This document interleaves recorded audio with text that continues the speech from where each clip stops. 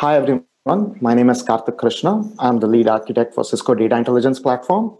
Today I'll be talking about big data meets AI. There were questions around what Cisco is doing on AI. I'll be talking about AI in the context of big data and and also some of the innovations that we are doing on advanced analytics. I will be covering on data intelligence trends. So what are some of the use cases the customers are seeing, which is evolving data pipelines much beyond a data lake? And how is the ecosystem adopting to this? What are some of the new projects that's happening in the data lake ecosystem, such as Hadoop 3.0, and what is happening as well with Spark 3.0. Finally, I'll be touching upon Cisco Data Intelligence Platform, which is bringing all of this together in a cohesive, simple fashion where Hadoop, AI, and Kubernetes all work together. Regarding data intelligence trends, primarily around a data lake, machine learning was kind of default, was available from Hadoop 1.0 days, even with MapReduce, and data lake adoption in enterprise has been going on for the last 6-7 years. And over the years, machine learning libraries got added on, and with Hadoop 2.0 onwards, newer data pipelines started emerging. This was largely enabled through Spark and Spark streaming. So you had a Lambda architecture, which had a speed layer, a batch layer, and service layer. You had Kappa architectures. So many new data pipelines emerged. But what has been happening over the years with newer use cases such as AI, working closely on AI operations happening on data sets in a data lake, is evolving or bringing new set of use cases where the data pipelines are going beyond a data lake. These use cases could be object detection, face recognition, image recognition, natural language processing, sentiment analytics, or even driverless car, autonomous driving, all of these, and fraud analytics. So these are touching various different industries, whether it's retail, utilities, car manufacturing, transportation, financials, fraud analytics, and even healthcare. So let me give a simple use case of how, when you're building autonomous driving cars, what are standard RFPs, what are standard use cases that a customer wants to develop and enable these things. This is just showcasing one example. As I did mention, this is true for various different use cases, but consider a car which is being used to collect a lot of data, to generate this data on which you want to build models, you want to build inference, and so that you are able to enable an autonomous driving car. So a typical car generates 1.5 to 2 terabytes an hour. And if you're considering one day, it's running for 8 to 10 hours, you're looking at 15 to 20 petabytes. And a car manufacturing firm might be considering close to anywhere from 50 to 200 cars, which they are sending out to collect data, different use cases, different situations, to collect this data, to run analytics on it. So what they do, once this is done, end of day, you're collecting anywhere from 0.5 petabyte to 2 petabyte of data, which is typically ingested to Hadoop. Hadoop is very good at massive ingest rates, can handle very high, even at petabyte scale ingest rates. It's very good at data intensive workloads, where you're able to do workloads where you have to do fast transformations of data, and it kind of emerges as a hot data. And on top of it, now if you want to run training and simulation, this is a compute intensive workload where it often leaves a data lake to emerge in a stack which is evolving around a Kubernetes as a standard. So you might be doing millions of simulations or hundreds of thousands of simulations on CPUs and GPUs for training. You're doing trainings on GPUs typically, or doing simulations on CPUs and GPUs, all of these cases where it's a different farm.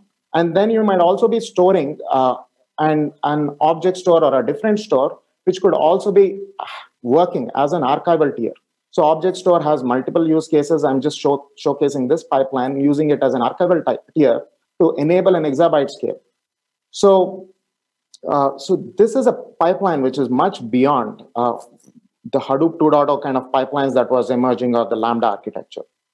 And if you look at this is really what is happening is there is a data intensive part where a data lake handles it well, which is typically around a Hadoop use case, massive data ingest. You can do petabytes in a day, transform it, and you can even gain near real-time analytics. You can even transform, or also Hadoop allows for data tiering. And this is compute moving to data, so it's data intensive. To be able to do training and simulation, you're looking at a compute farm where you're handling tens of thousands of cores and again thousands of GPUs for both training and simulation. And this is a container world. This is largely dominated again by with Kubernetes emerging as a standard there. AI applications running as either TensorFlow or PyTorch applications running in a container environment with attached with a few GPUs. And also an object store, which works well in many places. If you're only considering images, or if you're considering smaller files, or if you're considering also as a data tier, object store is emerging as a standard. It's a standard in the cloud. But if you're looking at on-premise, data lake or how driven by HDFS has been a more prominent player. But with Spark on Kubernetes, this is evolving as a play as well for a data lake. So it's a convergence of some of the largest open source projects to enable these data pipelines and enabling a newer disaggregated architecture. So these use cases is also creating, this is not, as I mentioned, this is not a one-off use case alone. This use case is emerging in different verticals across different industries. And there is a lot of ecosystem projects which is being done, which is some of them are in tech preview, some of them are in incubator, which are all are about to go GA in a quarter or two, which is enabling these disaggregated and heterogeneous pipelines. Let's take a look at few of them. With Hadoop 3.0, Hadoop has been gone through 3 generations. MapReduce in the first, the second generation allowed for data pipelines with Spark and Spark streaming and Kafka, all of them working together. 3.0 wanted to brought in AI into a data lake. So to do this, 2 things had to be done. So to enable AI, you have to have GPU as a resource for computing.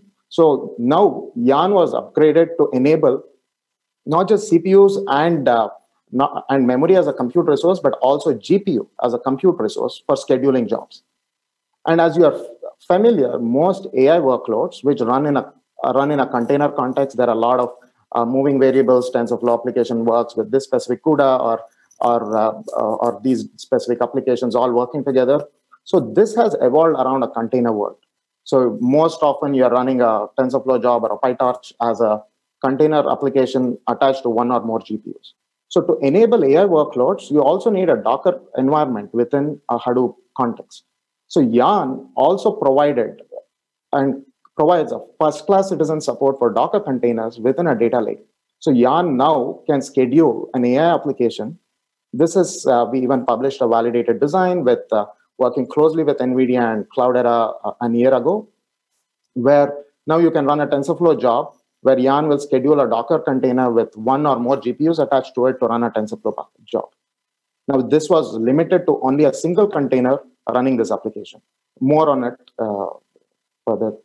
And in a parallel world, Spark, which was introduced with the Hadoop 2.0 about a year and a half ago with Spark 2.3, brought in support of Spark to be run in a container, Docker container context.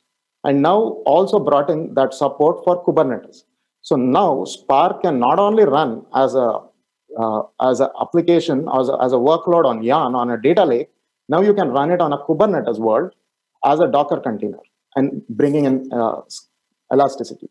Now, the challenges were that this was not really adapted or there were no GA products. Many things are changing now. That is the exciting part in the Hadoop world, where Spark can now run on Kubernetes, though the validity or GA was almost a year old. And with Spark 3.0, which is tech preview, it's kind of changing the landscape even further. This is going to probably go GA in a couple of quarters. This is already available as a tech preview with Cloudera and other application stack, where we even published a blog with NVIDIA, closely working with them and doing a demo together. How would Spark work with GPUs?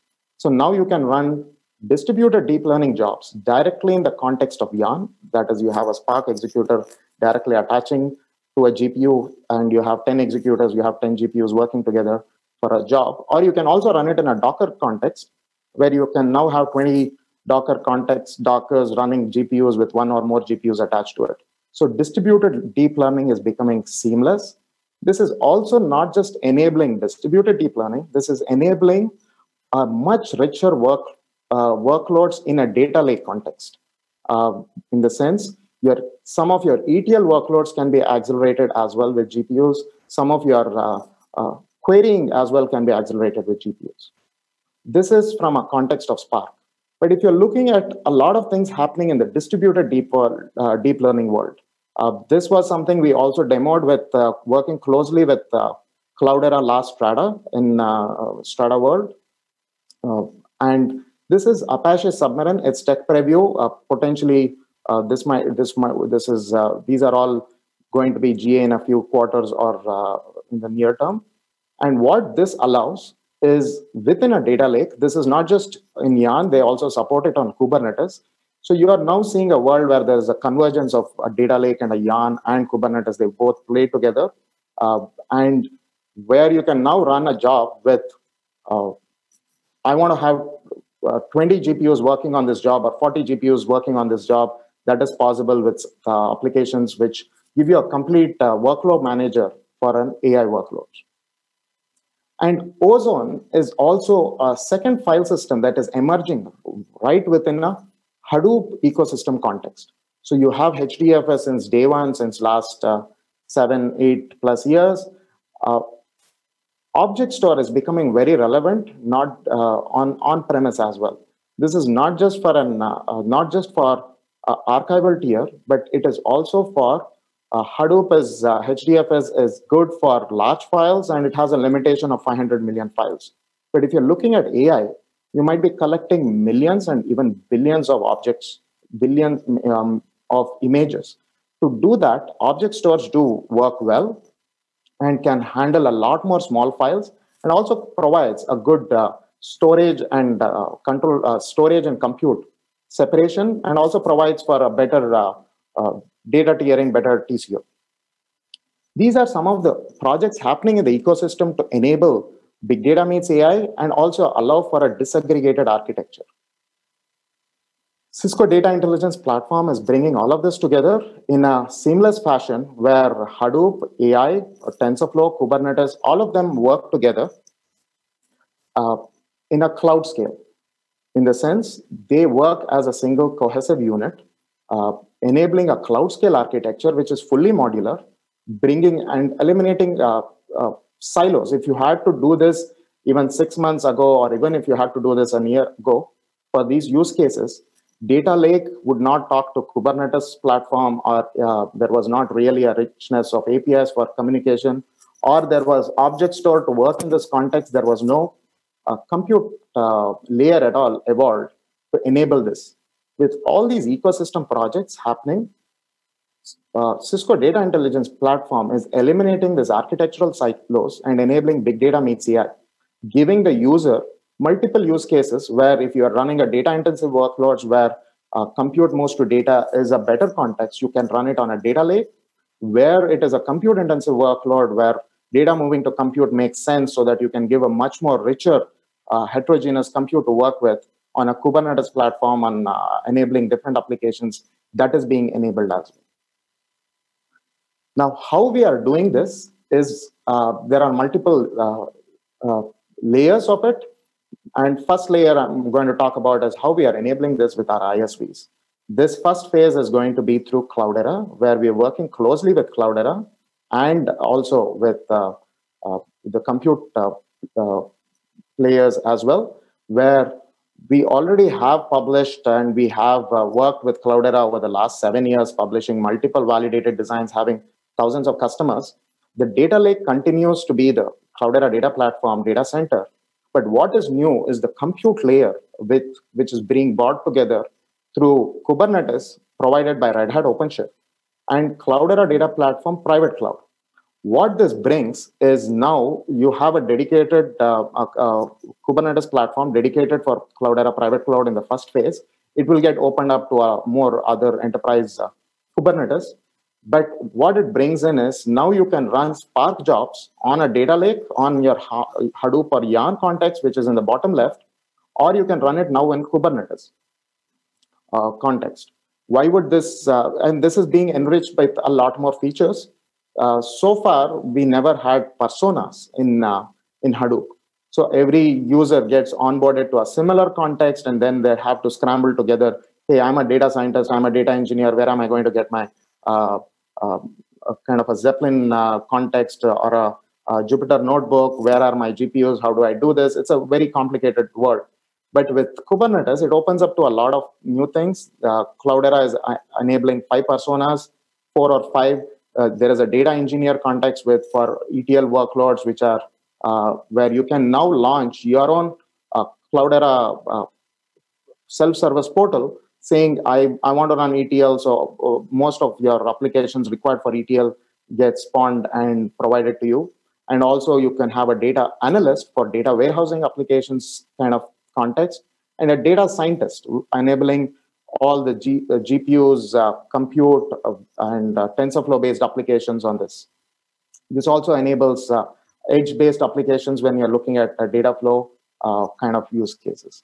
The second also is this will enable us for hybridity. If you kind of look at the Hadoop world or a data lake, it is not it is bound by a lot of data gravity, in the sense most of your applications are all together. Either all are in the cloud or all are on premise, because you have many applications. It's an ecosystem working together.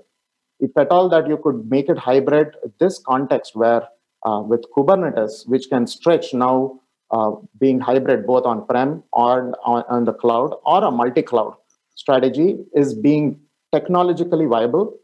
And the adoption might come a few quarters down, but it is at least being enabled in the first, as we go in this fashion.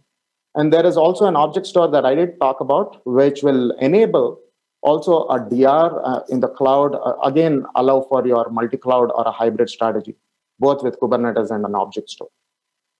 And in this context, you're also seeing now object store having a compute layer where the compute is in Kubernetes running Spark applications, AI-based applications, which was not existing earlier. So there are a lot of things happening in the ecosystem, enabling this heterogeneous data pipelines, enabling more richer use cases as well.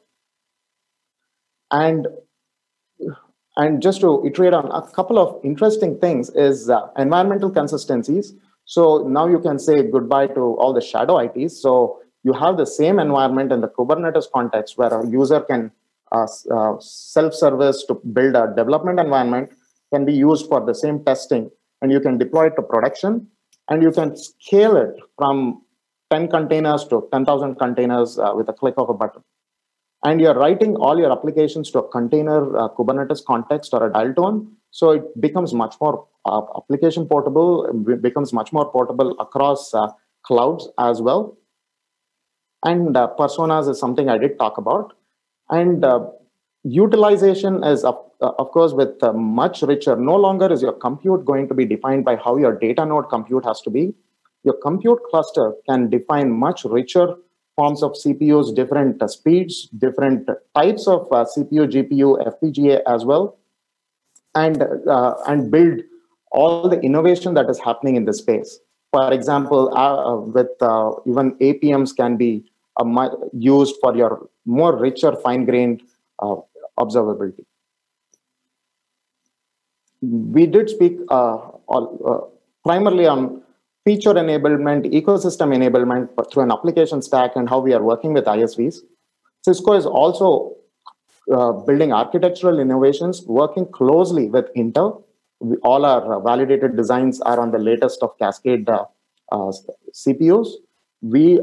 This is a fully supported stack platform with both infrastructure and software, and pre-validated. And we are working with NVIDIA since 1.5 years, since the Hadoop 3.0 days, enabling AI-based applications in a data lake. We also published with them, as I did mention, a full demo on how you could do Spark 3.0 enabling distributed deep learning on with GPUs with Spark 3.0 in a data lake context, in a yarn context. You will stay tuned. We will be seeing much more on the ETL and querying use cases as well on that part. And we are enabling this not just in Yarn, but also Kubernetes. So now over time, you would see that many use cases, transient clusters, shadow IT, all of them will fold. And many of your jobs, which are in the test and development phase, and many non-data intensive workloads might start being landing in a Kubernetes environment and giving a lot more features for customers and enabling these newer data pipelines. We've also published over 24 world record benchmarks with TPC XHS. XHS is a Hadoop throughput workload. We have proven linear scaling. We are the only one to have published both 100 terabytes and 300 terabytes in a single rack showcasing scaling. This is a modular architecture. If you've been in this context, you would have seen that a lot of customers have been asking, can I separate compute and storage? How do I do that? It's done in the cloud. How can you do it on-prem? We didn't really have much of the ecosystem available as a product to do that, other than just separating out a yarn-only node, just doing compute. But this is bringing together a Kubernetes context to do your separation of storage and compute, enabling this modular architecture. And this is all offered as through centralized management. So if you look at this, we do have a wide variety of portfolios of servers. A data lake is a balance of storage and compute. You have a lot of cores and a lot of nodes to cater to that. And a Kubernetes is primarily both sized and looked at as, I need 10,000 cores and so many, maybe 1,000 GPUs or whatever, or it could be a small context too, but it's all primarily around CPUs and GPUs. And you have variety of servers catering to that. And if you're looking at an object store, it's largely a storage play.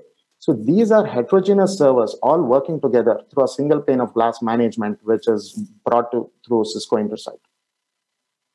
So while I did talk about this for cloud scale, that you could have this deployed for 10,000 nodes or thousands of nodes, because when you're looking at an autonomous driving, when you're looking at exabyte scale, you're looking at thousands of nodes, and it's quite common. And it's modular, that you can only grow your storage or only grow your compute cluster or your data lake. But this is not meant for just a cloud scale. This is meant to cater to these new data pipelines, which could even be under a petabyte. So you could have this deployed within a rack to having like 10 nodes for a data lake and additional nodes. The data lake could be both just HDFS or object store, because that world is evolving and happening on the on-premise context. But this is allowing for the new data pipelines, which was not otherwise possible and were siloed, all bringing together in a single rack and scale independently. Now, when you're building this to scale, as you build it and then start growing, one of the biggest challenge is, how do I operationalize this? I have maybe 10 different varieties of servers for my compute layer, for my storage layer, or for my Hadoop. How do I manage them? How do I manage even configuration drift? This is where, with Cisco, entire infrastructure management is policy driven. So you define your policies, whether it's for your Kubernetes compute cluster, compute farm, or your data lake, or your storage unit, and also for your networking layer. All of this is fully policy driven, saying what application talks to what are my network policies, what are my application stack, what are my BIOS policies, all the way up to the OS, and can be fully managed and single pane of glass management, enabling a quicker time to value, and also enabling or eliminating configuration drift, because you're managing thousands of nodes. It's quite possible your configuration drift could be reasons for many of your problems, and that is easily managed through this. And we also have deep packet inspection, very fine granular troubleshooting, so that you see packet drops. All of this architecture are deployed as a multipath. We call it flowlets here, but your flow can take many of the paths based on congestion considerations. So if you have packet drops, where do you see, or latency changes, which path did it really take? So it's quite tough to pinpoint. So all of these are bubbled up all the way so that through a single pane of glass management, you can fully monitor it and troubleshoot it. And also the APM through App Dynamics enables Kubernetes for a better monitoring as well capability. So I just wanted to conclude saying a lot of exciting things happening in a data lake, primarily driven with the convergence of these AI, Kubernetes, and Hadoop, and also enabling an object store story for on-premise data lake scenarios. And we are bringing this through Cisco Data Intelligence Platform, where we are collaborating with industry leaders, whether it's the software stacks with Red Hat OpenShift or Cloudera or the object stores. Also, we are working to build architectural innovations with NVIDIA, Intel, AMD, and even FPGA considerations to build this very flexible architecture, which is validated, fully validated, supported, and also enabling the customer to try out even newer models, newer use cases. The projects I mentioned were just a few. There are a lot more applications and incubator projects happening to even schedule jobs across Yarn, across Kubernetes. So this is kind of exciting thing happening in the data lake front.